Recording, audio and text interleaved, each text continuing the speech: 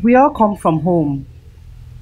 Home can be your house or your state or a structure, but my definition of home is the vagina.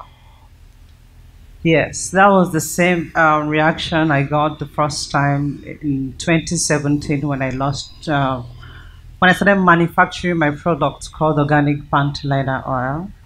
After being in depression in 2016, I was in and out of the hospital for a couple of times in 2016. Then in 2017, I decided to venture into what was forbidden, kind of, because imagine a woman, you're married and you have 5 kids. You're talking about vagina. Yes, I have 5 kids. The first is 13, the last is 5. Yeah, and you're talking about vagina and you're talking about sex. So it's expected that, okay, what is she up to? Is she trying to constitute prostitution? Yeah, that's the society we find ourselves, because people feel when a married woman talk about sex, talk about vagina, she's all about prostituting, kind of. So when I started the journey as an entrepreneur, is one of the toughest period of my life, because a lot of things had to give in. I lost a lot of things. One thing I realized in the journey is that I had to build a system around me that works for me, because I was emotionally, I was financially bankrupt as at the time I started the product.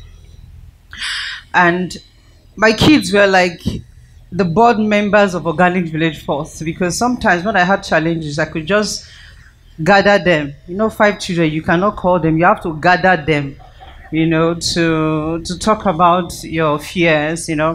Basically, I might not really get much from them, but just, oh, mommy, you can do it. Mommy, you're amazing. I love you, mommy. Just the boost that I needed for the next step.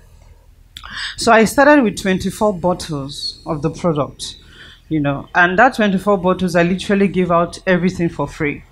And then if I had one full year, I was producing and I was giving out the products for free. And I told myself that what I needed to do was to create a niche for myself and for my business. And I realized that what people perceive as failure, the greatest revenge is to succeed. And I told myself that I'm going to succeed in this journey. And then there was a time my son, then he was 5 years old, he wrote a composition in school. And he said about my mom. And he said, my mom is a panty liner and she sells panty liner oil.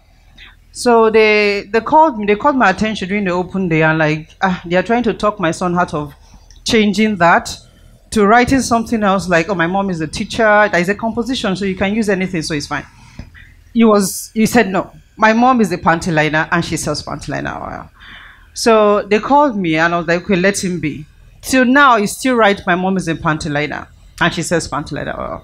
So all this while I was struggling, trying to put things together, the kids were watching me and were so proud of me, because those are the system I created for myself that worked for me. And then after like a year, my thought was I wanted to build something that can fit into the international market. So branding was one of my challenges as well. But I was able to break that because like I said, I didn't have the financial support, but I sold my jewelry in trying to build a brand. And the one full year, like I said earlier, I was giving out the product for free. And sincerely, it was one of the toughest times of my life. And then there was a time again I actually wore a T-shirt. The T-shirt was written "Let's Talk Vagina," and I wore that T-shirt to the mall, to the market, to weekly service in church, because I wanted people to see the passion and the vision that I have for Organic Village Forte. And initially, when I wore the T-shirt, people felt, Some people felt offended, like, why would they be putting a t-shirt like that? But my kids were like, Mommy, you're so bold. And I became the cool mom in my children's school, because when I come for school runs with a t-shirt, let's talk vagina, the friends were like, I love your mom. I want her to be my mom. And those things kind of made them to be so proud of me. That was the support system that I needed to build my brand.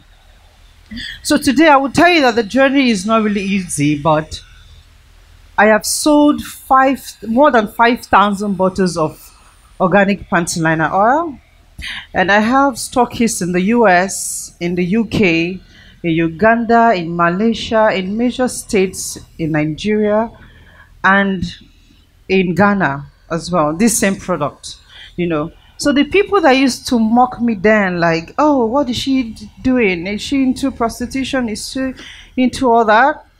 They come to me now. Some of them even come to seek for business advice, which of course I didn't have. And before now, I didn't have any science background. In this product, there's no science background. But the truth is, the product came from a place of depression. Yeah, the vision came. It wasn't something I studied. It came from a place of depression, and the fact that I was able to break in the market to tell people that, see, not only pharmaceutical product that works, combinations of coconut oil and essential oils can just be the saving grace that you need for that situation that you're going through.